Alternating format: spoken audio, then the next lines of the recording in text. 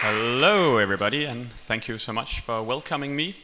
I will start out just with a short question out of curiosity, just with raise of hands. I'm not going to pick anyone out here. How many have done a little bit of media work, such as doing interviews or writing press releases and these kind of things? So actually the majority. How many people have done quite a bit of media work, like for some time? Führer? And how many have a lot of experience with it? And who wants to know more about it? Okay. So you came to the right one, thank you. Okay, I just got this nice thing that can change lights. I've never used it before, but I'm a big believer in new technology when it helps people and animals. So why should we even focus on media? I guess it's obvious for the people in here that the media controls a lot of things. And someone said that it controls the minds. Maybe mind control is a bit over the top, but I think we can all agree that it influences the way people think about things, and especially what people have an opinion about. And by the way, the guy who said these words, according to Google, is the 27 Club member, Jim Morrison. So, okay. So just a little bit about myself. It was already introduced, but this is kind of the slide where you have to present yourself as a credible source of information, and that I have a lot of experience, so you should trust whatever I say. And well, I've been campaigning for animal rights for a decade now, and I hold a master's degree in organizational communication, and I've appeared in media hundreds of times if you count everything in, and I have experience with doing interviews and doing press releases, being part of debates on TV or radio, on doing background research, writing opinion pieces, and also taken part in a few documentary programs. But having said that, I know that opinions can differ, and of course you should be critical of whatever I say, as we all should, and I'm open also to new ideas. So, when talking about media, I'm sure we could talk about this for hours and hours, but we also have a lunch coming up, so I will try and limit to this time slot, and I've decided on a few things that I want to cover. I want to go over some of the basic stuff, because we tend to sometimes forget the basic stuff when we've done it for a while, and we want to get more and more advanced, and we want to have snappy comebacks to annoying TV reporter or something. And let's be honest, it's not every day that an annoying TV reporter shows up and asks some difficult questions that we have to answer, but very often we have opportunities to just get on the media with some simpler stories, and we shouldn't miss those opportunities, so that's why I put that in. Having said that, we also want to be good at handling the interview whenever it appears, because it can be the most scary situation that you're in, because this is where every word counts. And then finally I brought a few cases that I want to have a look at together with you to show some of the points made earlier in the presentation. So, don't forget MIB, and when I say MIB, I of course mean the most important basics, and not this movie from the 90s. Let's get into it. So first we need to understand the game, and you all know that there are these news criteria that journalists use when they have to pick a story. So I mean, we cannot just come and say, well, pigs on factory farms are suffering, because it's not really news. It's been like that for a number of years, and unfortunately it will be like that for another number of years. So whenever we have, we want to make a story about pigs suffering on animal factory farms, we need to look at some news criteria and see how can we actually make an angle to make this story relevant to this journalist, so it will actually be part of the mass media and not part of our social media or our leaflets and these kind of things, which are also important, but which will probably not make it to the mainstream media. So when I talk about media here, it's mostly the mainstream media, like newspapers and TV and radio. So first, there are so many news criteria, and I've just included a few of them, which I think are probably the most important, but if you Google it, you can come up with maybe 20 or 25 news criteria, and they are all valid to some extent. But sensation, it has to be spectacular, it has to be if you imagine this graph of things happening, you have to hit the high ends and high notes, and if you just take in the middle thing, then the journalist will not be as interested. Also, the conflict, everybody loves a good conflict, so if there is a fight going on, people disagreeing or calling each other names and these kind of things, that's really a nice dish for a journalist.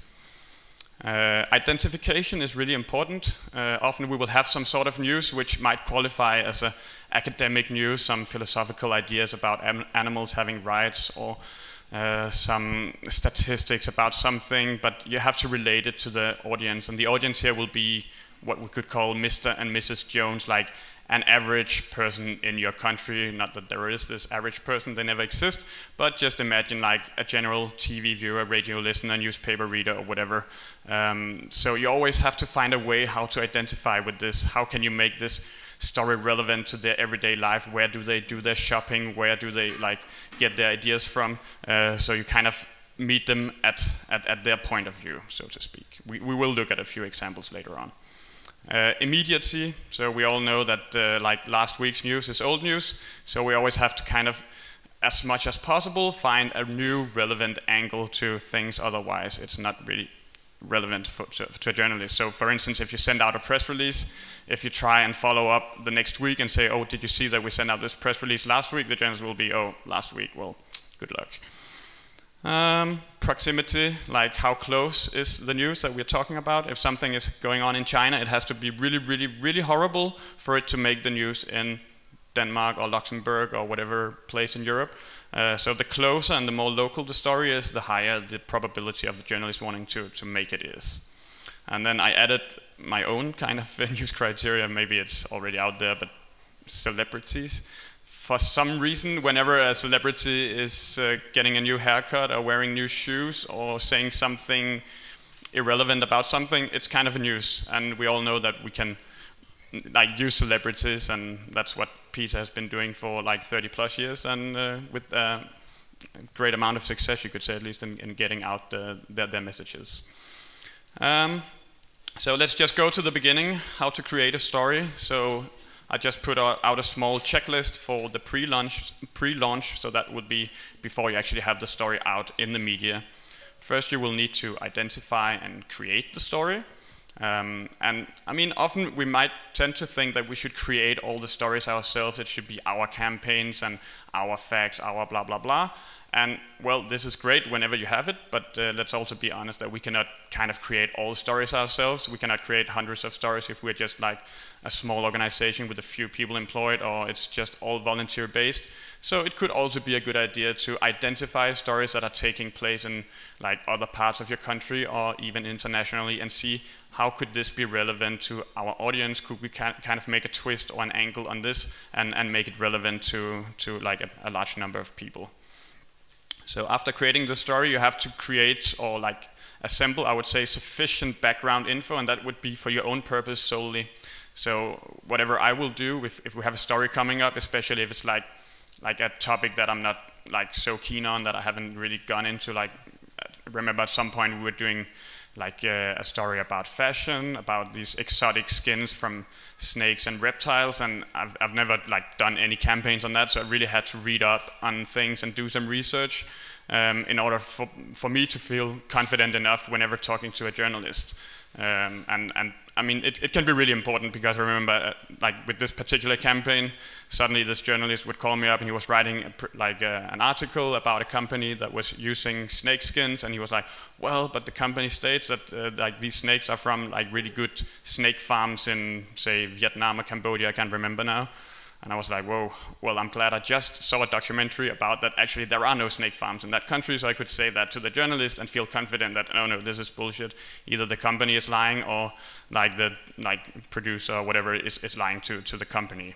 And if I hadn't done my sufficient background information, I would be like, oh, well, yeah, I bet that farm is not really good or something. And then it would turn out that I was kind of not really representing the case in the best possible way.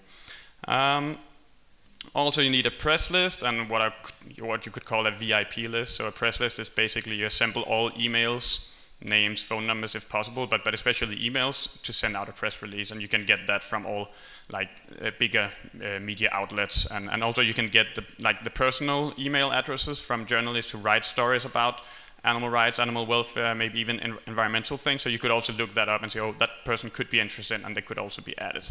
And the VIP list in this case would be like journalists who have shown interest before and made some of your stories. You could have like a small a sheet of Excel, whatever, where you have these people, and you can call them when you have a story coming out and then kind of say, well, you did this early and now we have another good story. And they will tend to trust you more and be more interested in your stories because they already had some success with that. Then you would have to do your send out a press release and have some press info ready, and also some material if you have some footage, some pictures that would also be relevant to be able to send out. So all this you need to have prepared before even like calling a journalist, because otherwise you will suddenly have to work really fast to produce it. So whenever you are ready with this, it's time to charge and launch your story. I don't know how many have played this nice board game of Risk, like where you have to conquer the world. And sometimes it also feels like that when you're ready to do a press release. It's like really exciting. You're moving in with your troops and you have to roll the dice, because there is also a big element of chance and luck when doing media work. You cannot always say, well, this story got really big because we're so great, or this story didn't get anywhere because we are lousy. It's like, well, sometimes you have an idea that this is a good story and it might get somewhere, but some things are really like some big media outlet picks it up and then it just goes everywhere, and other times some terrorist attack happened somewhere else and you had a really good story, but it was not good enough to make it to the media that day, and yeah, that's a tough life. So when you launch, the first thing you ideally would do would be to pitch the story. So that is simply just calling the journalist, contacting the journalist, and then do the elevator speak and say, well, I will just tell you about the story in 45 seconds. Like, these animals are suffering, we have some great footage, and this is going on, and we have some quotes, and we can provide this and this for you. Would you be interested? And sometimes you have like such a really good story that you want to make it a solo to the news, to the reporter or the journalist, because they will often be interested if they can do the story solo. But you don't have to do it. You really have to kind of make a decision whether this should be a solo story, because the good thing is that they might make a bigger story out of it, but the bad thing is that they will make it first, and sometimes that makes other news media hesitant to do it, because that's a immediacy thing that, oh, well, it's already been told, that story, and it's not our story anymore. So that's some of the things you have to consider. So next up, you send out your press release. So even if a media has gotten it as a sole, you can still send out the press release after whatever date you agreed upon when it should be open to anyone. After that, usually after that, you can also do your social media to kind of, give your story more play, more airtime, and send it out on Facebook or whatever social media you have. Sometimes it could also be an idea to do the social media first. We'll look at one example later where that was the case. At least that's what we decided to do. And then also, if the story is good enough, you should do some follow-up work if possible. I will just pick out two of these and just go a little bit more into detail.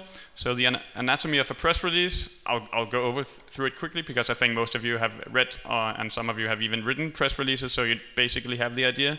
But the way I see it is just this: I've taken the example of some made-up company called Oh Happy Days, which is a supermarket, and they're selling caged eggs. So a catchy headline would be where you send the press release. The journalist will only see the subject line, so you have to have a really good headline, so they will actually be interested in opening it. Because if it's too boring, then, well, they will never read the story.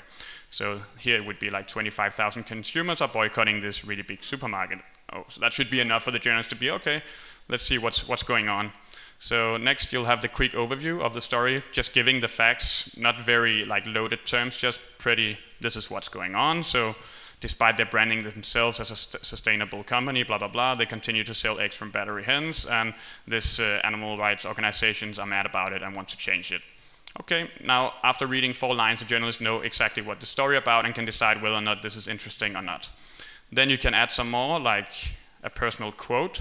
The good thing about using quotes is this is where you can have the loaded terms and say, well, this is outrageous, this is really bad, and we believe this and that. If you put that in the main text, it will come off a little bit like propaganda or something. So it will not be taken. So it is kind of the wrong style to put. You can put the personal style in the quotes, but you shouldn't put them outside the quotes, I would argue.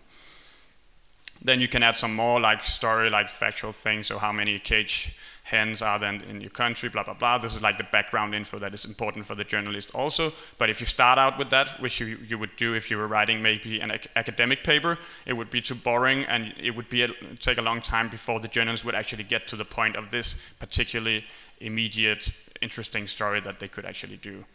And if you have some extras like pictures, film, all these kind of things, you could also like send that for download and tell them, well, this is free of, you can use it wherever, and just credit our organization or whoever got those things. You can add that.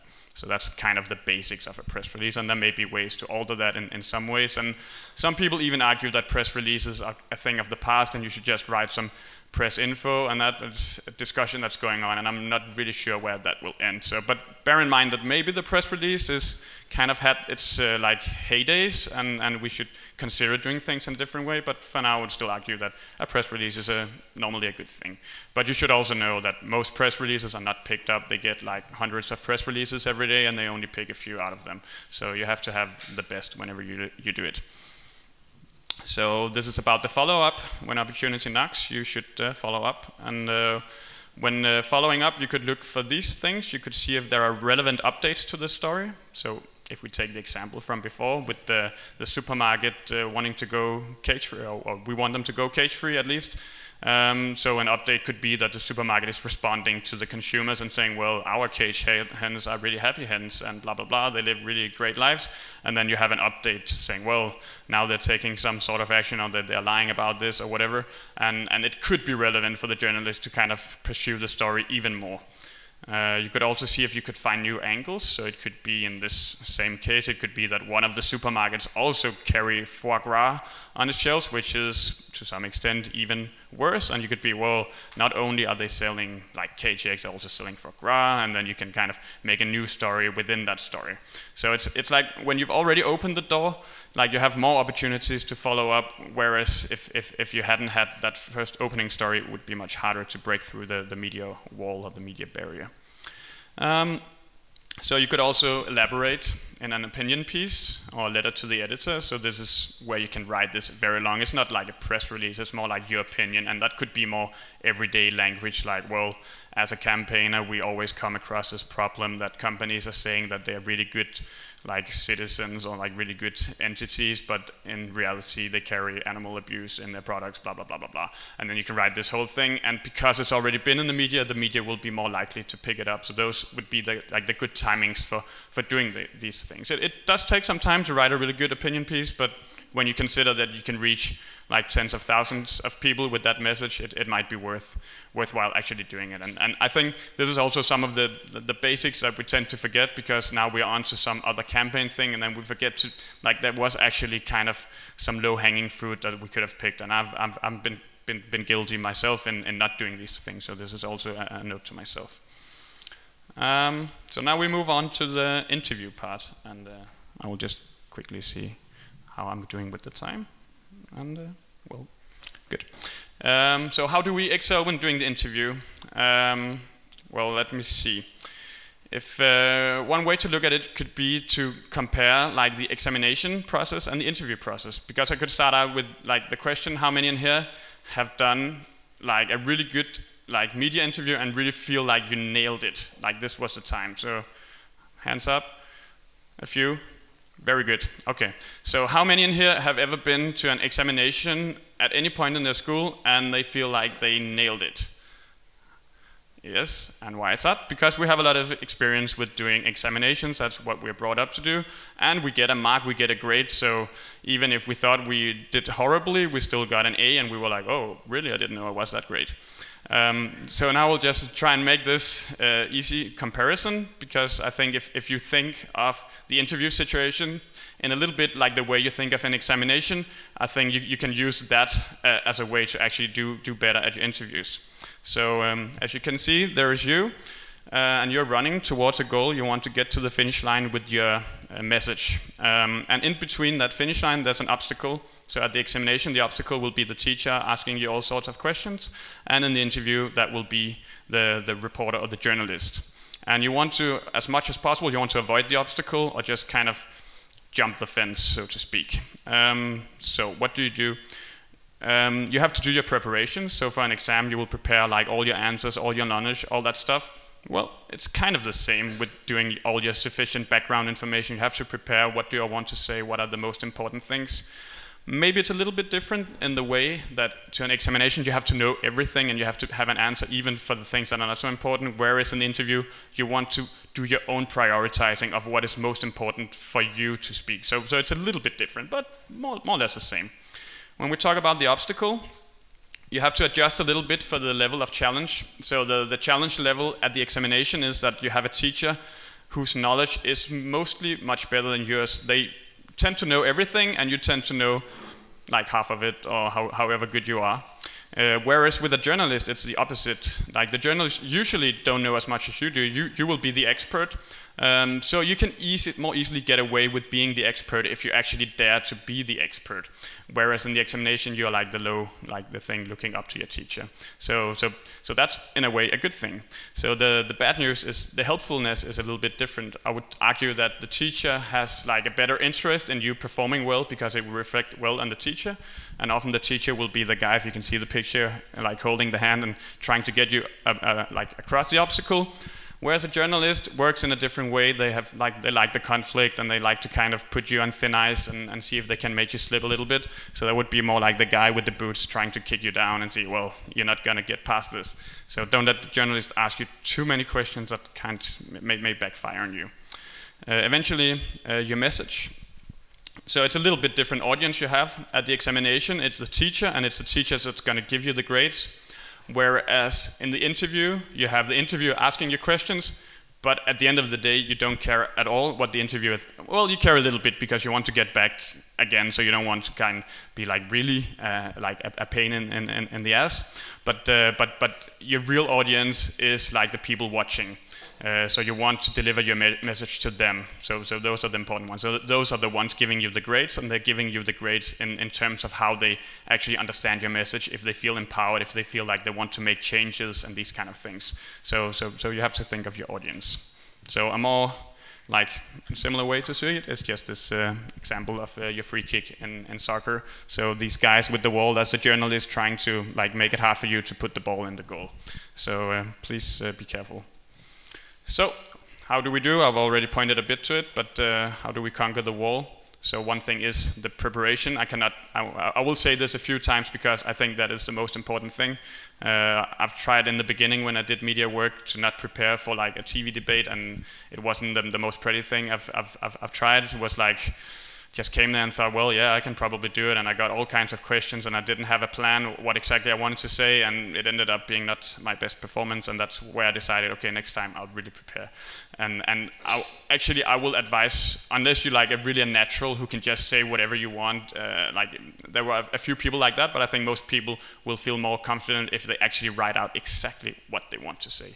Like often I will have like 3 or 4 sentences. This is exactly, if I could say it any way I wanted, this was a perfect way. Like if you write a press release, you write a press release to yourself, and I really want to get this sentence out.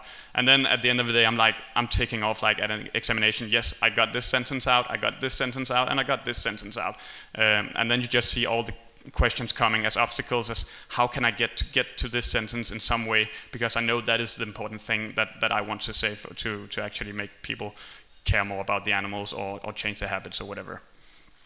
Also be aware that how you say things are at least as important as what you say. It's not about just having the right arguments. We all know that if you can say things with like some self-confidence, with some calm and not be too stressed or too nervous or like be looking everywhere with your eyes, I mean, people will sense that. And to relate to that is also that your appearance is important. You have to like be a nice personality, not be too angry. Like people tend to like shy away from angry people and like, oh, I don't want to hear this, and oh, I don't want to be like that person. So you have to be like someone that people look up to in a sense, in the way that you present your material or your arguments. And also like just the simple thing of dress well, like wear something nice and maybe be a little bit too conservative. Like don't wear your black hoodie at the interview. You can save it for like Sunday evening or whatever. That's what I would advise. And also don't take like questions, and especially critical questions, too literal. And I think this is a big thing because we tend to, in our like day-to-day life with friends and family, when people ask us a question, we really want to answer that question. But when journalists ask a question, it's mostly to kind of keep the momentum going, and it's kind of a play, it's a theatrical play, like I ask questions, you answer questions, and often the journalists don't really know what is the best question, so you kind of have to help the journalist and help the audience and help the animals by replying what you want. So often you can start off by replying a little bit to that question, but if it's a really bad question that doesn't really help anything, you'll kind of divert it to the way you want to see it. And to me that was a difficult thing because it's not really natural for you to kind of start off like answering and then change the line. But I mean, you see politicians do it all the time, and they are in some way masters of like doing critical interviews, because if they had to answer all questions like in the perfect way, always like they would lose ground. And always remember that journalists are journalists. They have a different agenda. They have these news criteria. They love the conflict. They love all these kind of clickbait things. They don't really want you necessarily to look good. I mean, there are exceptions to that, but always think of it in that way. And they love to play the devil's advocate. That's the way they ask questions. They will always ask like, oh, so isn't this kind of a stupid campaign, or is this really important? I hence really like, do they have a brain? Or like, they will ask all these kind of questions to kind of make you uncertain, and you should never kind of like give in to that and say, oh well, yeah, maybe the brains are not so big, but blah blah blah. It should be more like, well, yes, they're really smart, and actually, did you know that? And this is why we do this. So I mean, I remember even one time I had this like live interview about fur animals, and this like journalist was just being critical, as they always are, like, oh, so is it really right to go into farms and take pictures, and is it okay, and isn't it just a few bad farms and the others are good, and can't remember all the questions, but I was just answering and being like, oh yeah, this is how the game is. And then afterwards, when the cameras were off, she turned to me and she was like almost apologetic, like, yeah, I'm sorry, like I have to ask questions in this way. And I was like, okay, yeah, I understand. So, but like, probably she was sympathetic to whatever I had to say, but like her role as a journalist was just, I have to ask these questions in this particular way, sorry. So just be prepared for that, and don't hate the journalist, and don't be like, oh, I already answered this, and this is not what you want to do, and this is what makes the headline, like the guy goes crazy on a journalist, and everybody loves these things. So please like keep your calm and do deep breathing and meditation or whatever works for you. So there are a few different kinds of interviews. I'm just looking at the clock again to make sure that I'm on time. So you should know the difference. One thing is a background interview, so it's just a journalist who might be interested in a story, and it's not a story yet, so it's like, what do you know about this or that industry, about like feathers in duvets and pillows? And this is the time where you can just take it easy and say, okay, I'll find out. It's not like you're in the spotlight. So just be of service and see if you can help the journalist actually make a story. Another thing is like news articles. It's just people, like the journalists working online, maybe just calling you, oh, could you have a comment for this? And the good news is here that often you will have some time to actually come up with an answer. So if you're not sure, just say, okay, well, I will find out for you, and I'll give you an answer. This is totally acceptable in many cases. Like, okay, I'll just ask my colleague, or I'll look it up. I cannot just answer you straight away, because often we will have a tendency that, oh, I have to come up with an answer, and then you come up like with not the best answer because you weren't really prepared for it. So, and the hard thing, of course, is what we talked about, the radio and TV interview, where you have to like, every word is counting, and you have to be really careful what you say. And also you have to be aware whether this is a live interview where everything you say will be there. So that in a way makes it more pressure on you, because, oh, I don't have to stumble with my words, and I don't have to like get the black screen or whatever. But at the same time, whatever you say will get there. So even if they ask like stupid questions, you can just answer it in a different way, and there's not so much time to edit it out. Whereas with the taped interviews, where they can like interview you for half an hour, and then they will edit it down to like 30 seconds. So if you just say one stupid thing, well, you can be sure this is great, though now the person is kind of like fiddling and mumbling or whatever. Like often they will not take the mumbling things, but they will take some things if you like believe something that sounds really odd to the audience, or if the journalist is really critical. So that's why I advise that you only have maybe 2 or 3 main points, and you will always go back to them, because then the journalists will keep asking, but isn't there another reason? Like, isn't this bad? And then eventually end up on your 10th priority and say, okay, well, yeah, you could also argue this. And they were like, this is your argument. And you're like, not really. I had like 3 others that you didn't think were important. And the last point here is sometimes say no thanks. You might come across journalists wanting to make a story and it's just a story about making you look bad. Like, I can't remember exactly, but we had some journalists calling us about something with like dogs and homeless people, and it was like kind of thing where we had to take sides which are more important, like dogs or homeless people, and so on. We were like, no, we're not going to get into this kind of talk. You can just do this without us, because we're not going to participate in that kind of story.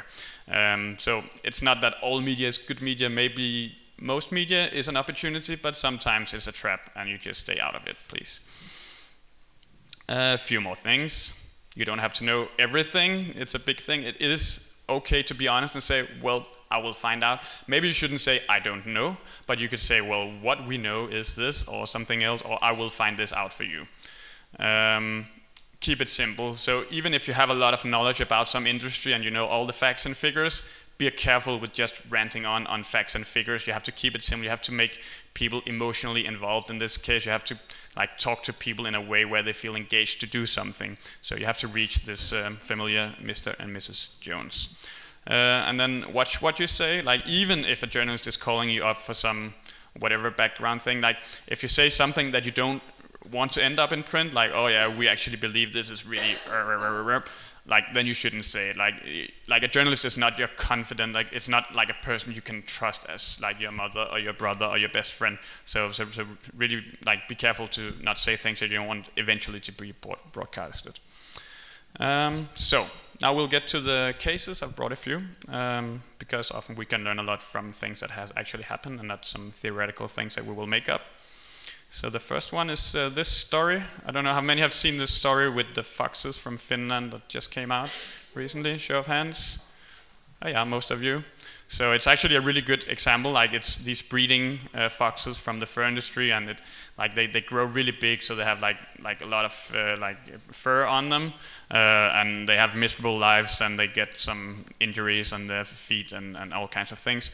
But it's a good example of well, one thing is that the Finnish organization that like posted it were really happy to share it with other animal rights groups and other media, whereas sometimes organizations can be like, oh, this is our story and we don't want to share it. But it actually ended up getting around to more than 50 countries, including China and some Arabic countries, which is really amazing. Also shows the thing that we talked about, that sometimes you also get lucky. Yeah, I have 5 more minutes, great. We'll see if I make it. So, okay, so the key words here, that this was a sensation because the animals are like, it's a different side of the fur industry, you see. We managed to get it in the Norwegian news by making this proximity thing, just stating that, okay, these are like, these big brands are selling these things. So it's not something just going on in Finland, it's something that the Norwegian people buy on the main shopping streets. And then it became this like identification story about, oh, this is actually a consumer story, that the consumers go in here and they buy these kind of animals, pelts. Okay, let's go to the next one. This is a story about Reitan, which is like the owner of 7-Eleven and also a supermarket store in Scandinavia and the Baltic countries. They went cage-free, and just a small point here is, so it was kind of not a new story because they already did it to some extent, but now they also included some of the hidden eggs in like bakery goods. So that was a new angle that we had to come up with to kind of make it a new story. And also the local news things was that, okay, so we called up the local newspaper in the city where they had the headquarters and saying, oh, they're actually going cage-free. And then we're like, okay, so it's something going on in our city. So they posted it and it spread a little bit like that. So it was like a story that wasn't so big, but we still managed to get a little bit out of it. This is another story about some mink breeder that was caught again. He had already been on television, and we managed to get some footage from like the government inspectors. So it's about finding the story that through a freedom of information request, you can actually sometimes like find a story that you get some information that you couldn't find yourself. And it's also like a follow-up story that some like media outlets had already done this story, so we could call those people up and say, well, we actually have a follow-up story, and it's an official story that we got from this. So it was kind of a free story that we could make. That was really nice. Another one is like we made a Danish media meat video about how like animals on factory farms are raised. And instead of just doing a press release and saying, well, we have this video, we like posted it on social media first and it went viral. And then like our story was more like, oh, this viral video of farmed animals is causing celebrities to skip meat, because we asked some celebrities and they were posting, oh, this is a horrible video, blah, blah, blah. And then like so many media picked it up. It was like, oh, this is a viral video, everybody's talking about it and celebrities are doing this and that. And you're like, okay, great. So this is the example where you can do social media before. Well, what would have happened if we'd done it the other way around? I can't say. I can just say, oh, we got a lot out of it in this way. So that could be a thing to consider once in a while. Normally I would go the other way around.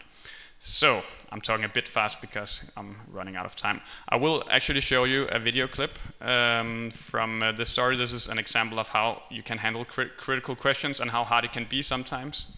It's from 6 years ago, so it will actually be me staring in this news thing, so it will be like going back in a time machine.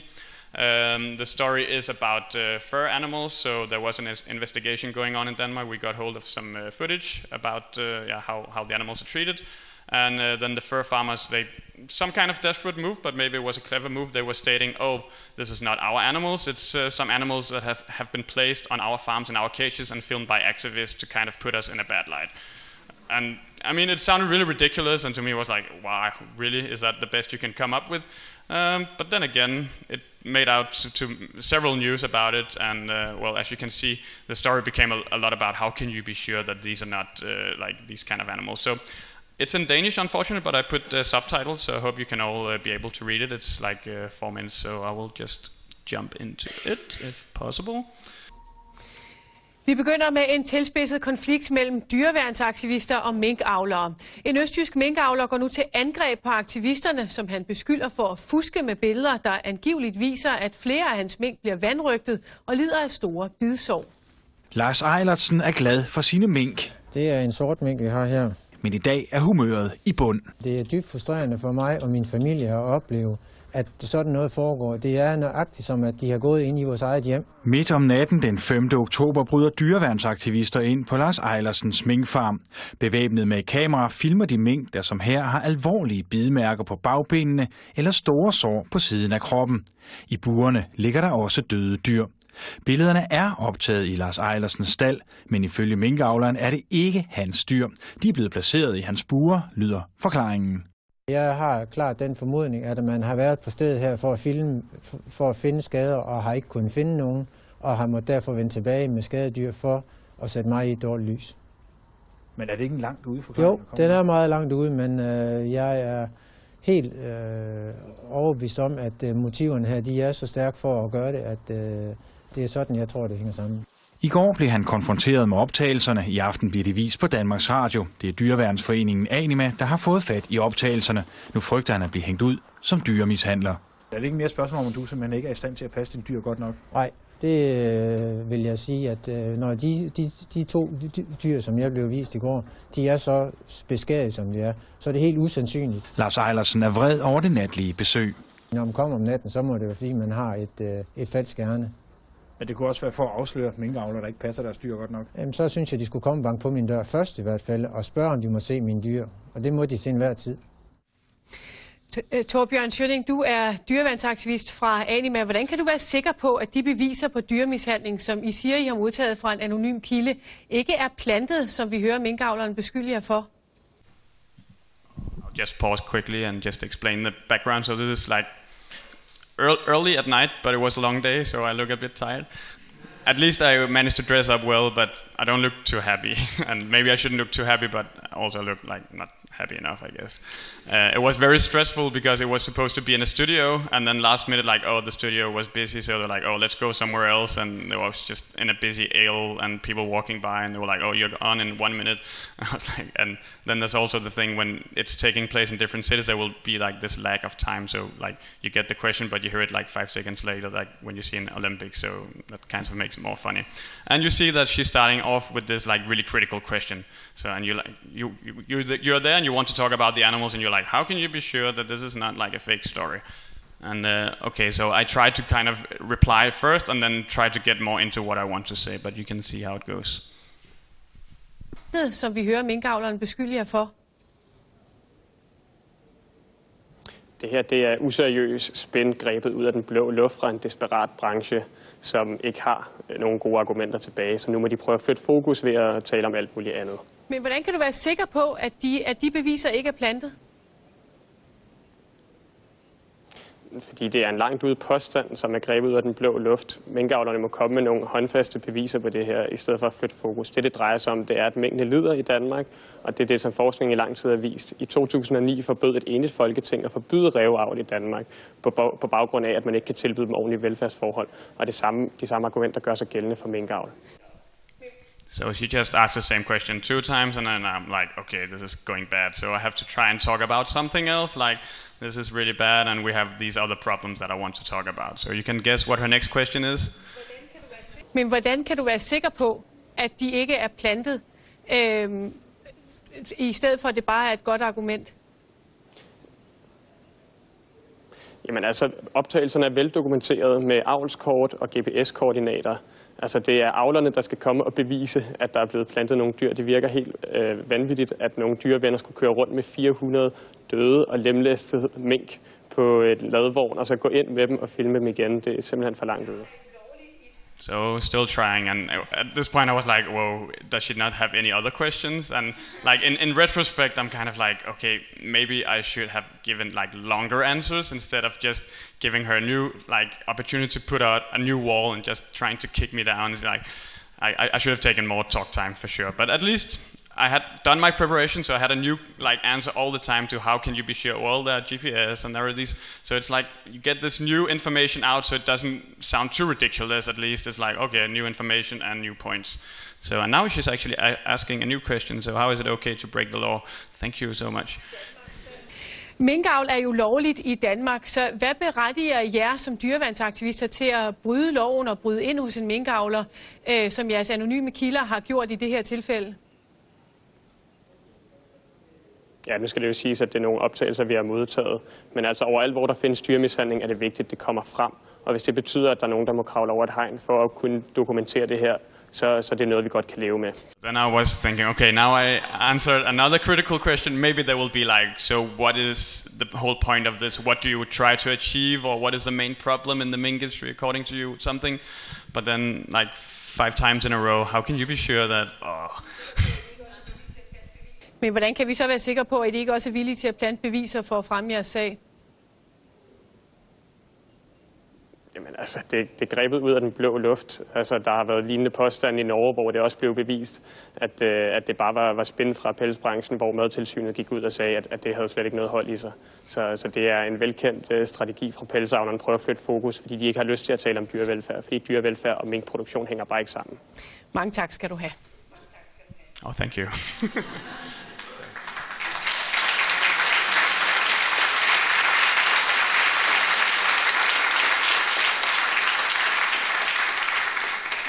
Not again. So this is what you call another day at the office.